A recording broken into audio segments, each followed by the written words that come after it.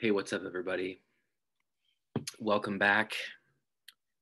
It is our last meeting, and if you're like me, you have mixed feelings about that.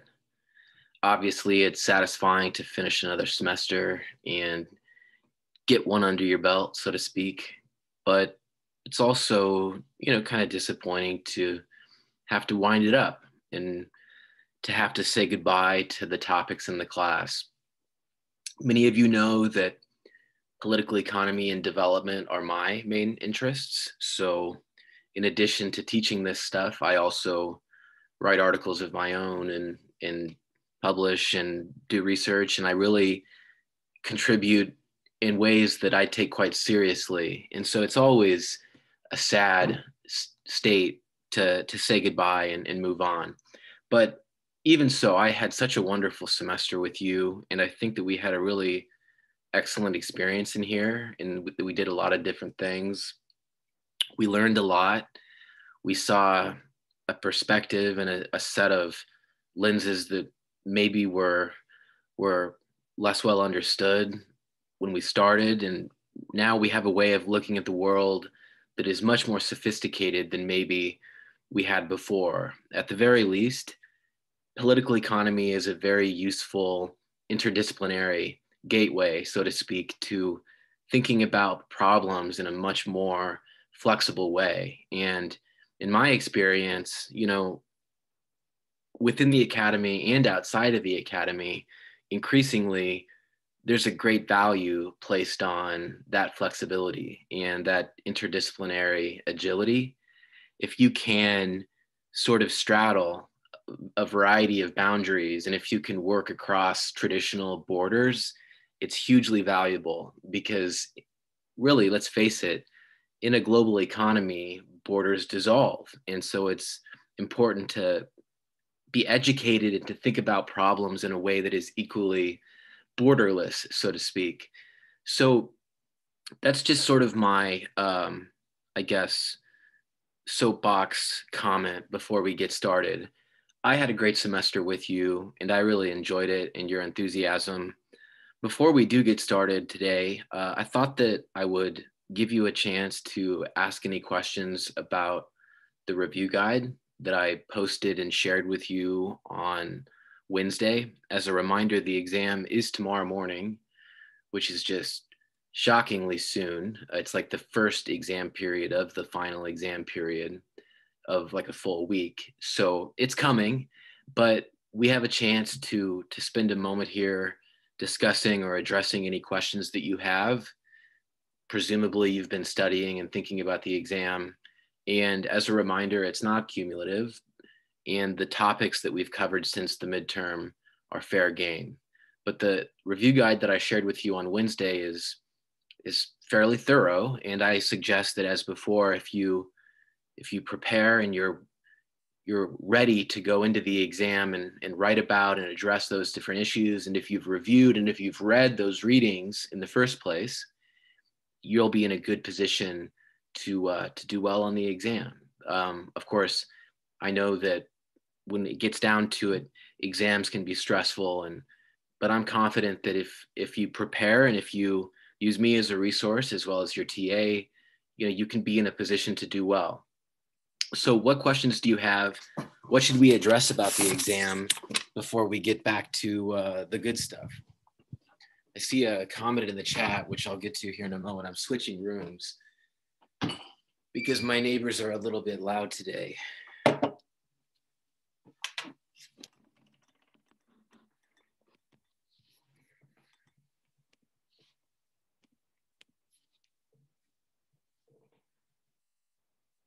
Lewis says, is the exam really set to take 3 hours long, or will it be way less time consuming if we did good on the review guide? Yeah, so as I said on Wednesday, no, it won't be a 3 hour long exam in terms of the content and the substance. It will be longer than the midterm just because it is a larger time period, and that does mean that you should be ready to do a little bit more work, but it won't be 3 times as long by any stretch. It'll be moderately longer. It'll be reasonable. I don't intend to burden you. I think a lot about the length of the exam And I want to make sure that you have the time, but no, you don't need to spend 3 hours on it. Now, that being said, if you do, that's fine. Some students take 3 hours, and that's completely acceptable. I was a student who took all the time I had when I was an undergraduate. Even if the exam was relatively short, I would still use all of the available time. But that was me. You don't have to do the same. Any other comments or questions about the exam, the study guide? As a reminder, I did share the study guide in the chat on Wednesday, but I also posted it on CAD courses. So if you are a student who does not have that, I would snag that from CAD courses right now. Does anyone here not have it? Should I share it in the chat? If anyone needs it, I'm happy to share it. Why not? I'll just share it. I'm sure there might be someone here who could use it. Oh, wait, hold on. I sent that to Lewis. Sorry. Senior moment. My bad. Here we go. All right, there you go, everyone. If you hadn't grabbed the review guide, there it is. I'll give you just another moment or two, and if there are no comments or questions. So Lewis says, will the exam be in CAT courses, or would we need to upload a file to submit it? As before, the exam will be a file on CAT courses, but there will be an assignment link as well on CAT courses where you go to submit it when you're done. So you just obtain the exam from the files. It'll be posted probably with a few minutes to spare before the exam period starts, because I always post it a little bit early, but it'll be posted, and then you have the duration of the 3 hours to complete it. If you finish it earlier, no problem. If you take the full 3 hours, no problem. But you go ahead and submit it to the assignment tab when you're done as before, and we'll be good. Christiane, do you have a question? Yeah, have you, like, is there, or do you know how many questions is going to be on it yet? So I'll just tell you that the multiple choice questions will be somewhere between 25 and 35. And the short answer questions will be, hold on, let me take a look at the,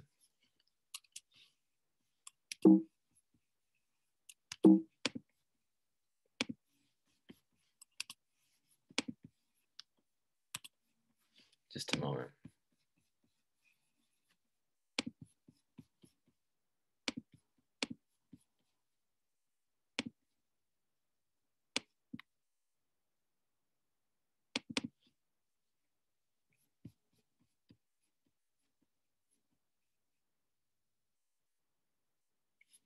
And in terms of short answers, you'll have somewhere between probably 4 and 5.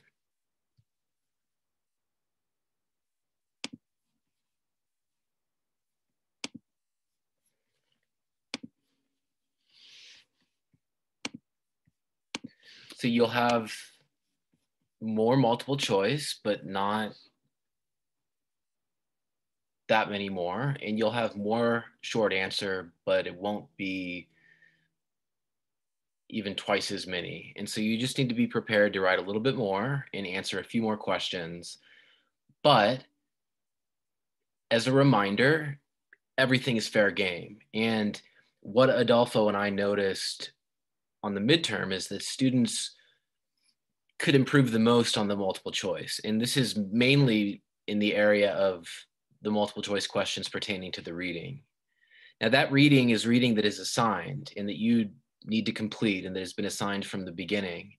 And so I always make sure that those questions are very general and that those questions should be reasonable if you've completed the reading. And so I think that if you are better prepared with the readings, you can really improve your performance on the multiple choice. The short answer responses, your responses in those areas, we're quite good. I think that the most improvement can be made in the area of the multiple choice, and in particular, pertaining to the reading.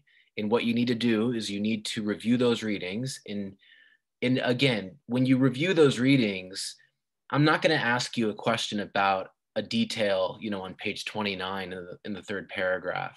The questions are about the big picture and about, the argument or the main idea of the piece, or, some very big part of it that is discernible if you've completed the reading and if you've reviewed that reading and if you've completed the response essay as well. All of these assignments have been designed to get you thinking about the reading in a concrete way so that you're in a position to perform a little bit better on the multiple choice on the final exam. Another question, Christiana? Yes. And for the free response, are we allowed to take parts of the text as our answer, or would you rather it all be our own words? So my preference is that you would use your own words, because there's a real value placed on just comprehension. And think about it like this: you really, above all, want to demonstrate your understanding and that the the concept or the relationship or the issue that you're addressing. And so using a quote from the text might be helpful, but above all, you want to try to show us that you understand it in a way that is your own way and that is generally correct, right? So use it carefully is what I would say. Maybe not a big block of text, but if you have a phrase or a part of a sentence that helps you to make a point, absolutely. But what I would generally say is don't put the cart before the horse. Always really use text or use ideas from the text to support your arguments, not the other way around. Don't use your arguments to support the text. You really want to be instrumental about how you use the material. What I'm most concerned about is you, well, performing as best as you can on the multiple choice, in especially the areas related to the reading. That's the area where students can improve the most. And so with regard to the text and the reading, I'm convinced that students review the reading and are prepared to use that reading. But I would encourage you to try to think about that reading in a more general way. And at the beginning of the semester, you'll remember that I suggested maybe keeping a reading log where you, for every reading, address the same set of questions. What is the research question? What is the hypothesis or the argument? What is the evidence or the empirical information provided? And what are some of the implications? Just sort of these general questions that are really independent of the way the article is written or the way the material is presented, and that relate really more to your understanding and how you can package it in a way that you can use it later.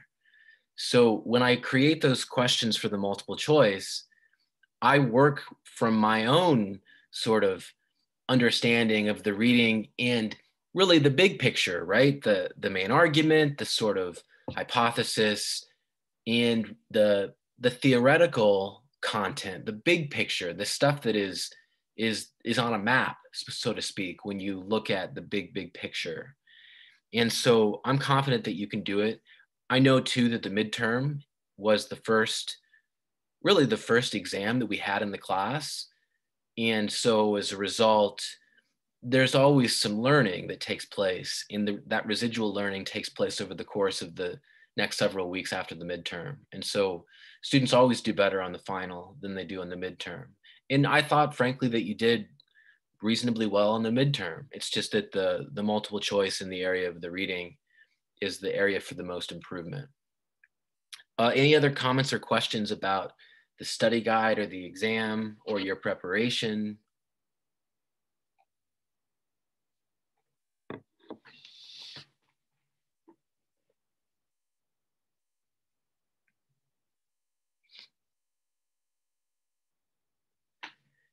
I won't belabor the point, and you don't need to take my advice, but there are a lot of useful strategies and ways to organize and keep track of notes that you take or reading responses or information that you take to try to clarify the reading.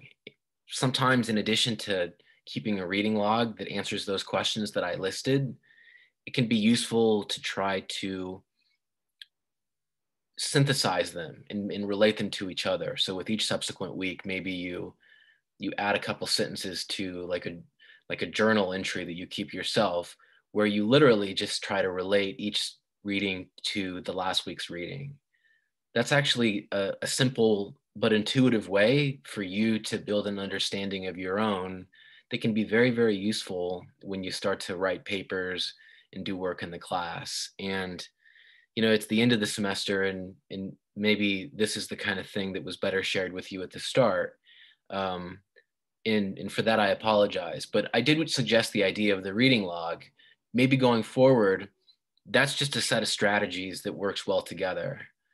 The reading log plus the synthetic kind of journaling that students aren't required often to do, but can really benefit from doing. And with that, I think we can begin to transition and think about the last of the substance that I have for you. And really, the place that I thought would be a neat place to end is by highlighting the relationship between political and economic reform. So we've been discussing reform and the political economy of reform, policy change. And we've talked about how reform can take neoliberal, market oriented forms, and it can take more heterodox, statist, interventionist forms where the state's institutions are strengthened and where there are a number of initiatives that are intended to strengthen or enhance the role of the state, even through the formation or creation of new state enterprises in strategic areas.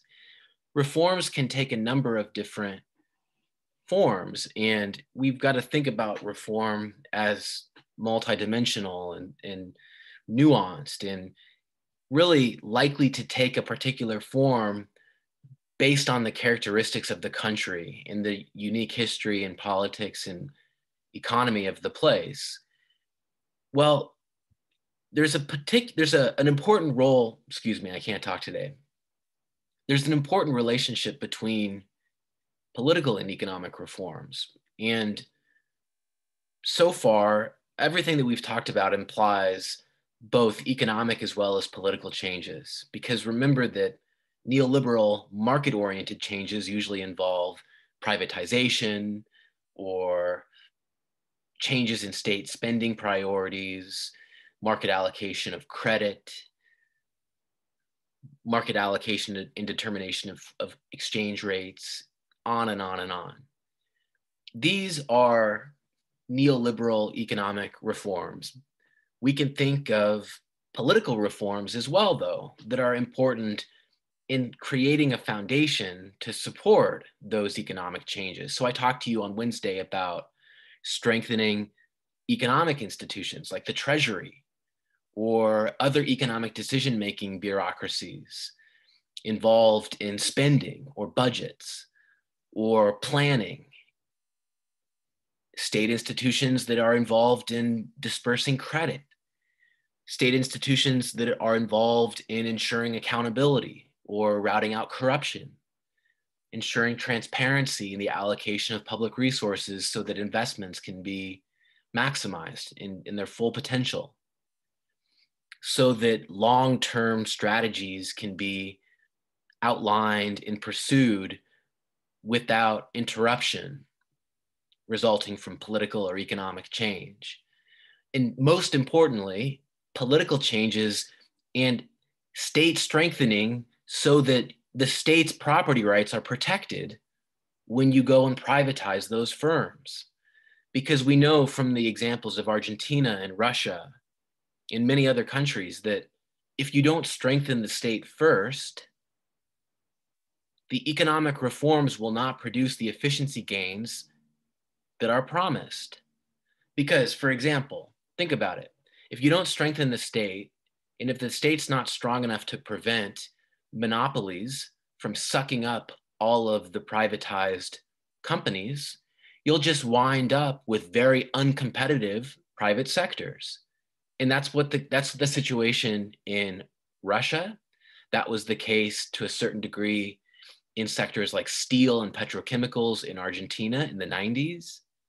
There are many examples of countries where insufficient state strengthening or insufficient state reforms and political changes resulted in economic reforms that performed very, very poorly and that did not produce efficiency gains and did not produce the income gains and the overall benefits that they could have produced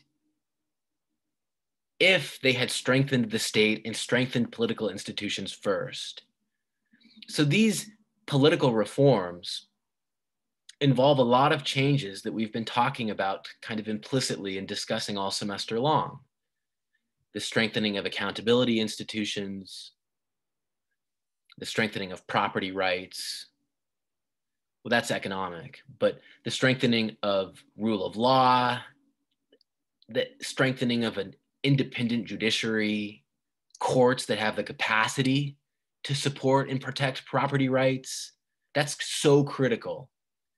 Property rights don't mean anything if you don't have a state that has the capacity to protect them.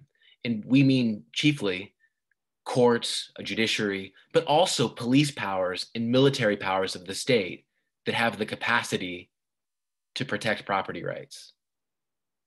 So this involves a series of political changes that are essential to supporting those economic transformations and that must take place if those economic transformations are going to produce the economic gains that they are supposed to be able to produce.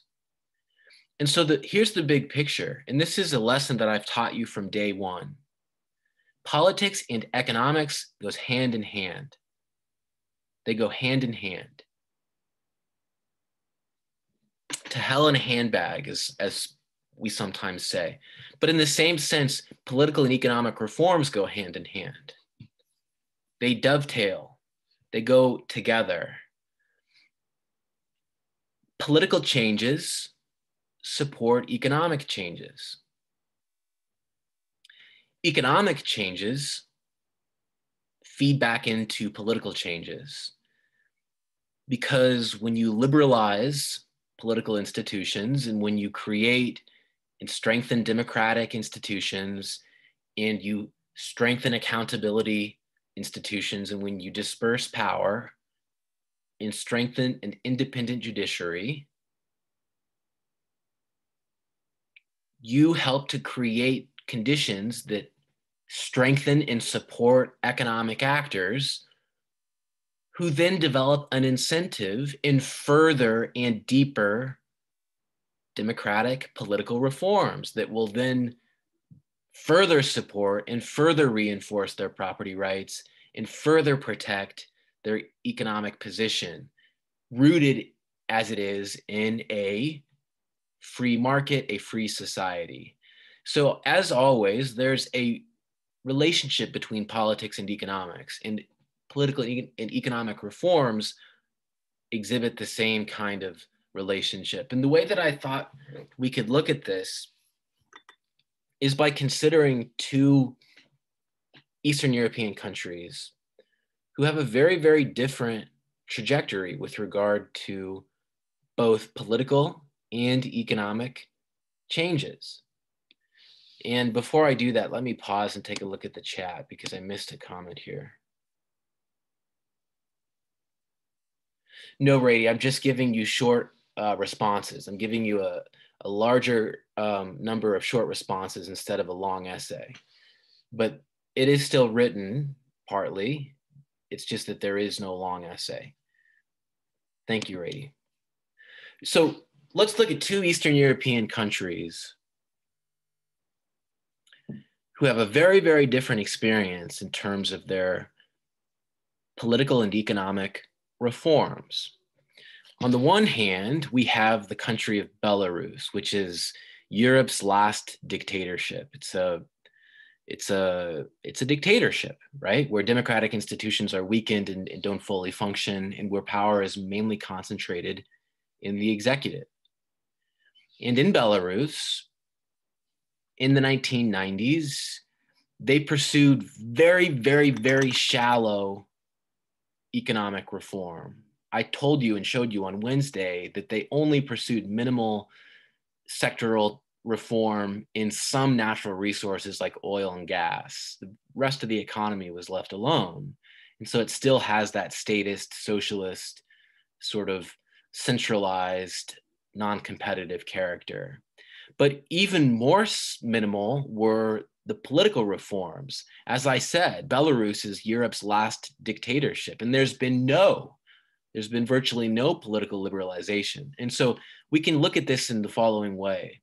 First, we can look at POLI 2, which is a measure of political reform and political liberalization. It basically assesses the strength and the condition of a number of democratic institutions. And it ranges from -7, which is dictatorship, full dictatorship, to 7, which is democracy.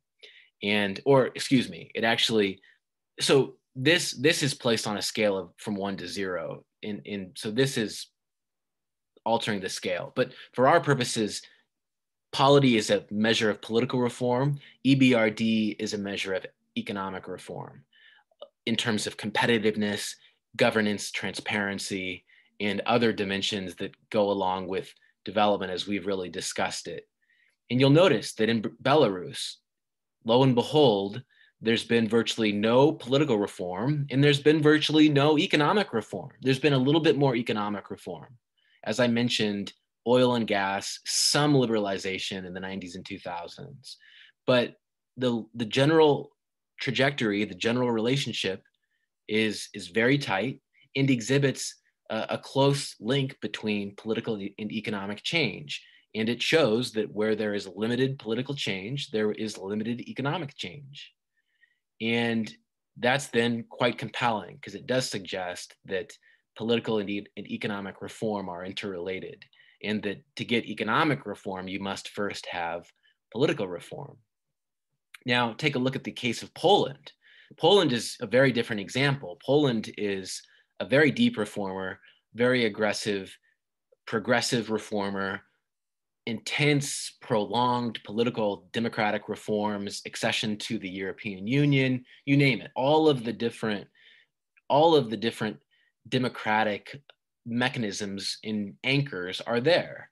And throughout the 80s and 90s, Poland very aggressively shifted from a authoritarian regime to a democratic one. Of course, it's important to note that they were more democratic from the beginning in some sense compared to other countries, but they also went much further, even so. But look again at the relationship between polity and EBRD, our measure of economic reform. And you'll notice that very, very closely, economic reform tracks political reform.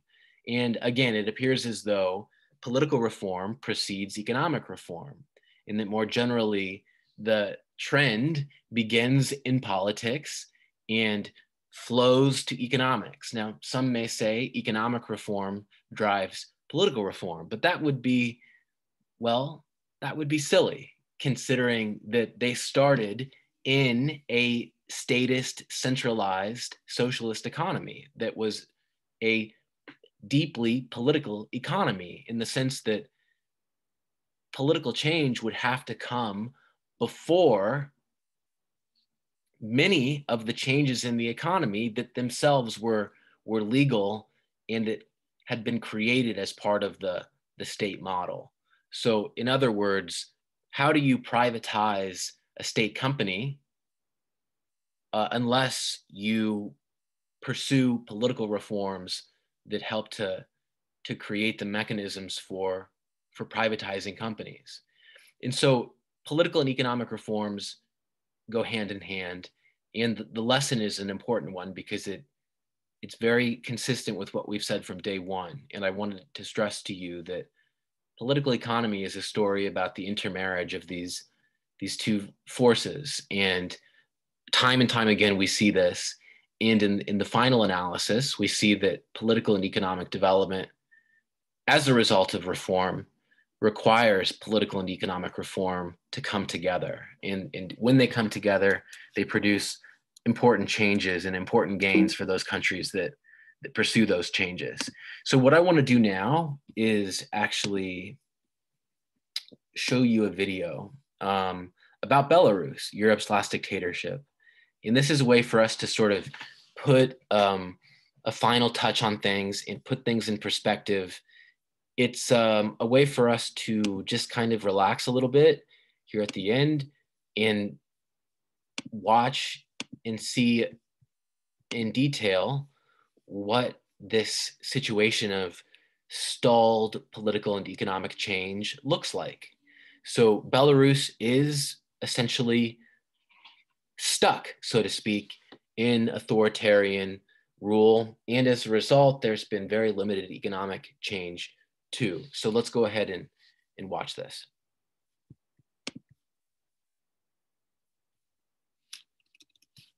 Вот поэтому так получается, что за нами постоянно кто-то ходит. Вы даже не представляете объем, что здесь творится.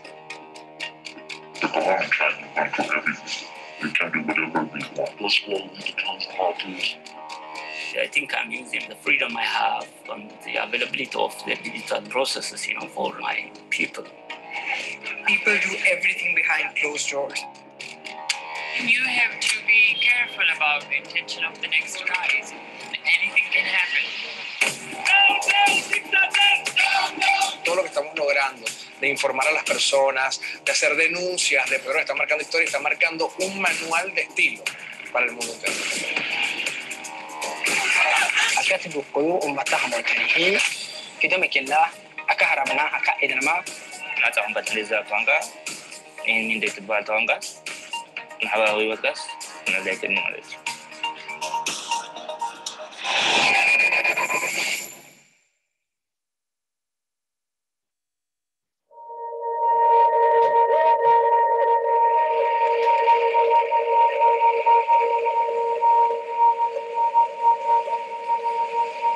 В принципе, это ни для кого не секрет, что они в Беларуси у политиков и журналистов прослушиваются.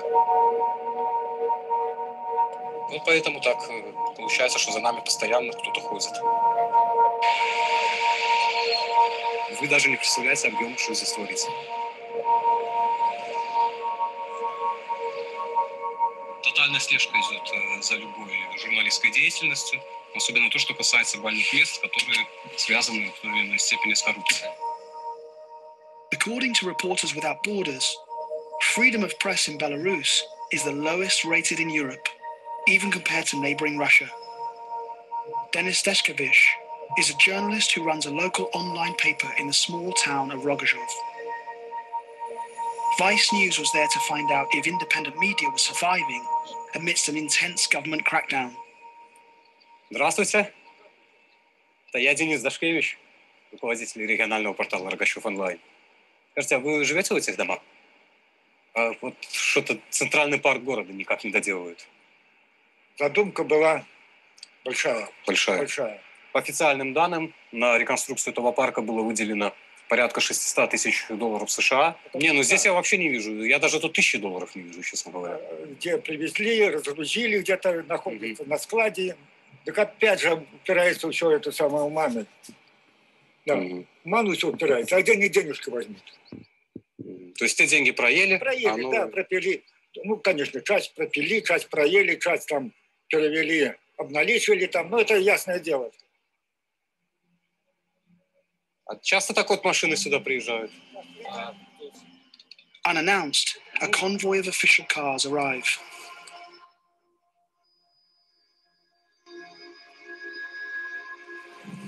Что вы снимаете? Кто вы такие? Я житель города. А я спрашиваю, кого кто снимает. Они меня снимают. Так а что, нельзя парк снимать? Так а вы представитель городской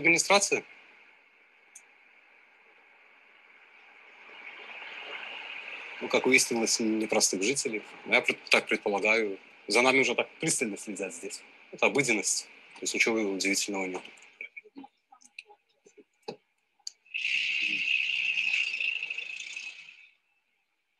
Немного непонятные действия, вот они кому-то звонят там по телефону. По всей видимости, кое-кто очень не хочет, чтобы это стало известно более широкой публике, в том числе за рубежом, в странах Евросоюза.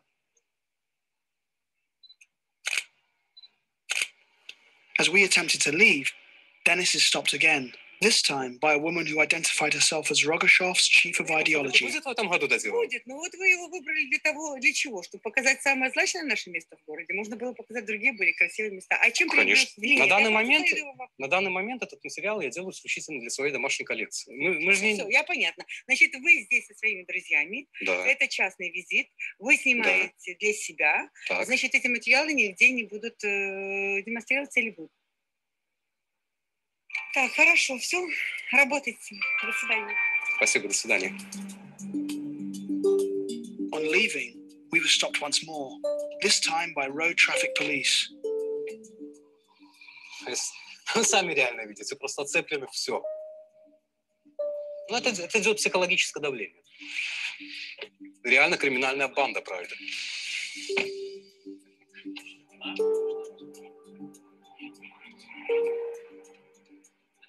But Dennis is just one of many independent journalists facing a day-to-day struggle to report within the country sometimes called Europe's last dictatorship.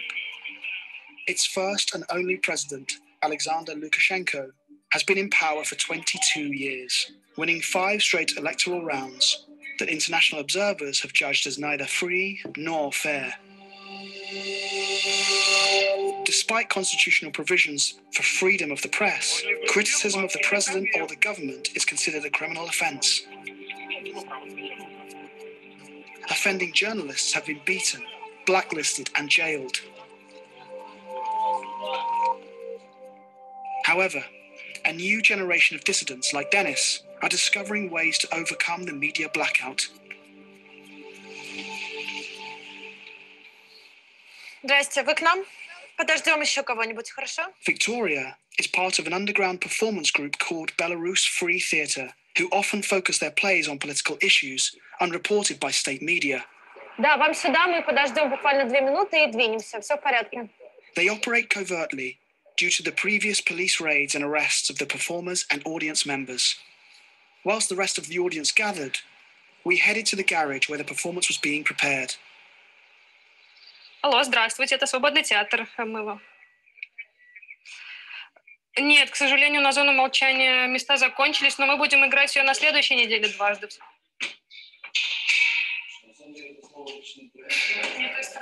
Сейчас мы переставим, посмотрим, куда еще эту лампу новую прицепить. Because usually we make shows on taboo topics. Police came to our show, start to make pressure on the audience. Some of them tell us that after our performances, they have a warning that next time, if you will go to BFT, we will fire you.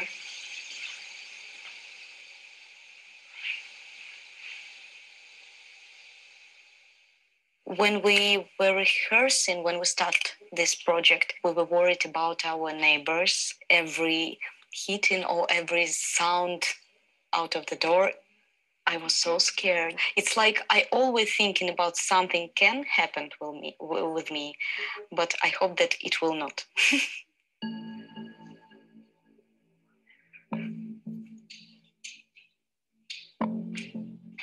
Someone who knows the repercussions of covering taboo topics in Belarus better than most is Nikolai, the group's director, who has an arrest warrant in Belarus and is currently exiled in London, where he writes, directs, and manages performances using Skype.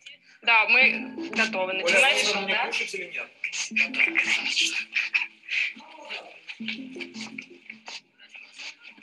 Здравствуйте. Этот спектакль о 3 девушках, которых все вы тоже про них прекрасно знаете, но драмы, которые они проживали, были не очень адекватны вот этой самой известности. Спасибо, что вы пришли, и и хорошего просмотра. Через недельку, ближе к Новому году, я вас переведу в камеру без унитазов, в которой вы сидели первую неделю. Вы не будете пить воду, чтобы не страдать так сильно, ну, как вы не пили. А через месяц ваши придатки не дадут вам житья. Еще через месяц начнутся необратимые процессы, и вы больше никогда не сможете иметь детей. Ну, потом еще... To create this performance, we met 3 of these women to talk with them and other political prisoners. So, absolutely what happened with these 3 women, you can see on stage.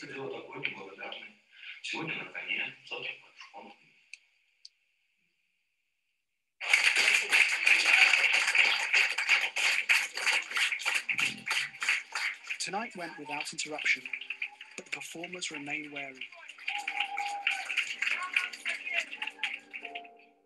I'm always could see KGB guys around just because my mind is broke a little bit.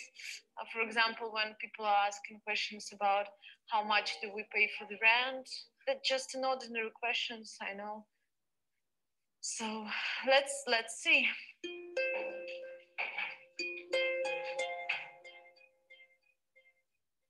Although Belarus Free Theatre is able to raise issues behind closed doors, public dissent is even more challenging, as protesting is illegal in Belarus.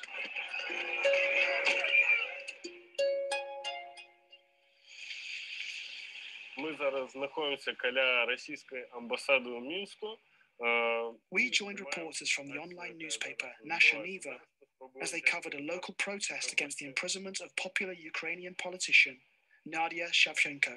Свободу! Надія Савченко! Оккупанты! Вон из Беларуси! Her detention has been condemned as illegal by the EU. Ганьба всім тим, хто дозволив сьогодні у світі, у 21 столітті, здіватися над жінкою, гандлюватися. Снимем видео на YouTube, и у лайв это все ідзе, люди глядять, покидають свої коментарі, гэта стаіць у нас на сайце.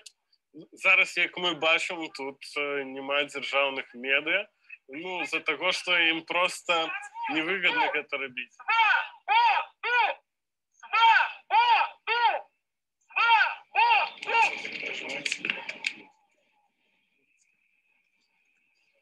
Оккупанты! Вон из Беларуси! Свободу! Надія Савченко! Журналисты работают, поэтому, как правило, сейчас все заканчивается штрафом таким образом. То есть раньше это могли бы быть сутки, но сейчас в Беларуси в связи с тем, что нужны кредиты, МВФ и так далее. Слава Украине! Слава Украине! Убийца Путин! The Nasha Niva reporter's presence on the day may have been enough to prevent the police giving harsher sanctions, and 70,000 people were able to watch their report of the protest online. However, that still leaves most of the country in the dark and reliant on state media for their news. In order to understand the current media landscape, we wanted to speak to someone from state TV. We got in touch with Igor Krustalev, a talk show host and former vice president of one of Belarus's national TV channels. Журналистика как четвертая власть не существует. И я не питаю по этому поводу никаких иллюзий. Очень многие каналы осуществляют свои доходы за счет того, что получают рекламные доходы от ретрансляций больших российских телеканалов. Все вещатели в Беларуси – это в той или иной степени государственные телекомпании. Это просто традиции, которые остались от Советского Союза. Я думаю, что мы с вами разговариваем в тот момент, когда должен произойти какой-то определенный исторический надлом, потому что телевидение перестало иметь то влияние, которое имело раньше, и я думаю, вопросы этого финансирования будут пересматриваться. One organization that's getting closer to challenging the state of media is Belsat, a news station that, despite being denied registration by the state, still broadcasts from neighboring Poland. Вырокі пачулі ажно 10 чалавек, а ўсё за падтрыманне асуджанай у Расіі украінскай лётчыцы Надзеі Саўчанкі. Anyone with a satellite or internet connection in Belarus can watch, with an audience of 400,000 regularly tuning in. Today, A small band of Belsat reporters are working inside the country out of a secret office to report on National Freedom Day. Although officially the day marks the formation of the Belarusian People's Republic, it is now used as an opportunity to demonstrate by those opposed to the rule of President Lukashenko.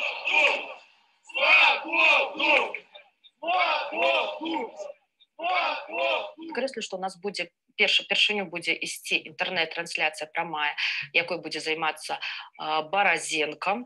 Будзе другая група весці прамую трансляцыю спалучэння падчас эфіру. Гэта другая група будзе Люба. Стране, как вы знаете, нельзя работать без аккредитации. Если у тебя нет аккредитации, и во время разгона забирают демонстрантов, то журналист отвечает как участник акции. Кстати, ни одна акция 25-го на День воли не проходила без экшена. Ни одна. Do you worry when you send your journalists out to do reports? О, вельмі. Вельмі, таму што падзеі, калі нашы журналісты затрымліваюць, наша чэснасць, я вельмі хвалююся, гэта праўда, так.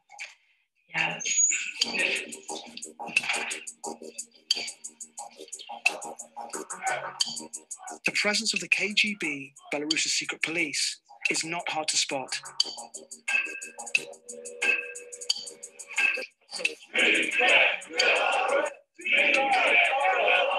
Сегодня великая дата в истории нашего народа. Это день, когда белорусы после периоду исторического беспамятства нагадали свету про то, что они нация, что они народ, что они хотят незалежности. Незалежность! Незалежность! We're trying to connect with our journalists by phone because we cannot use this satellite connection because we don't have any permission. Дзень волі ўсіх спадарства з самым галоўным і самым дэмакратычным святам. У студыі працуе Сергей Падсасон. Добрага вечара і запрашаю на галоўныя навіны дня. Беларусам, што гэта ёсць святае і святае, якое мусіць суправаджацца радасцю, а не страхам і рэпрэсіямі.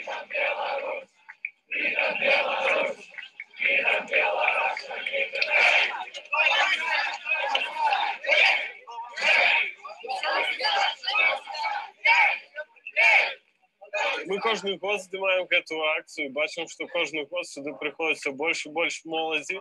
А чаму гэта адбываецца? Не таму, што ім распавядаюць пра гэта, у іх ёсць інтэрнэт. Выйди на улицу, верни себе город! Выйди на улицу, верни себе город! Whilst the Belarus government still has a strong grip on the media output in the country, increasing amounts of independent media are finding ways to break through the blackout. Бачите, як шмат людзей сабралося з белымі сцягамі тут. І ўсе мы хацім аднаго – дэмакратычнай, еўрапейскай Беларусі. Наше пакаленне, маё пакаленне, маіх дзяцей. Але мы будзем змагацца за гэта.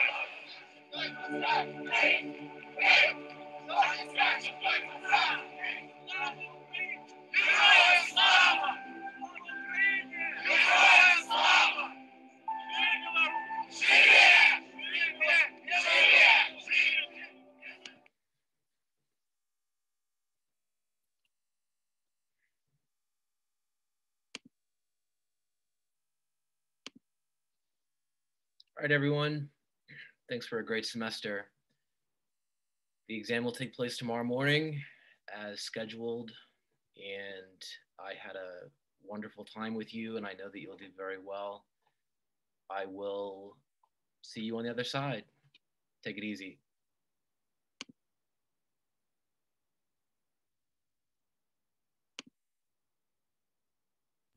Thank you, Professor. Thank you. Have a good one.